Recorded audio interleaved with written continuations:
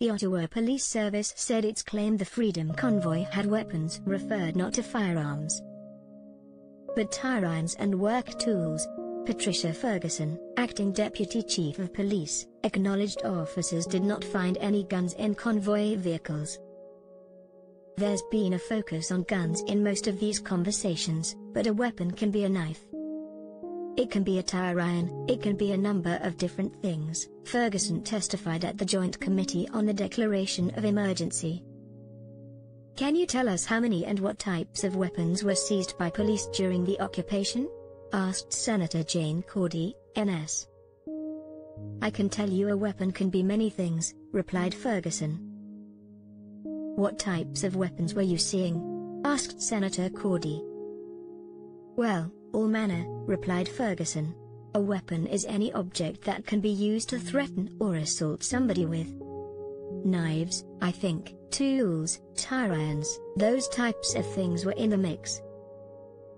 Ferguson did not say how many tire irons or tools were seized by police, and did not have a solid number on firearms held by Freedom Convoy protesters, but acknowledged none were ever seen.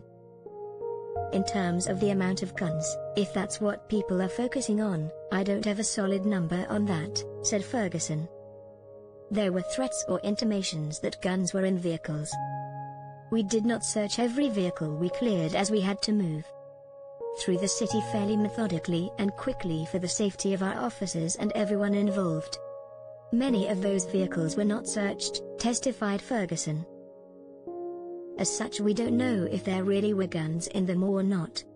No police reported seeing any gun at the protest outside Parliament Hill.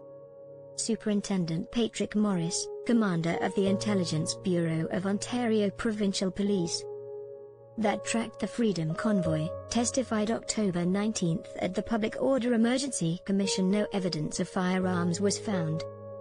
I want to be clear on this, said Morris. We produced no intelligence to indicate these individuals would be armed. There has been a lot of hyperbole around that. The lack of violent crime was shocking, added Morris. I mean, even in the arrest and charges, considering the whole thing in totality.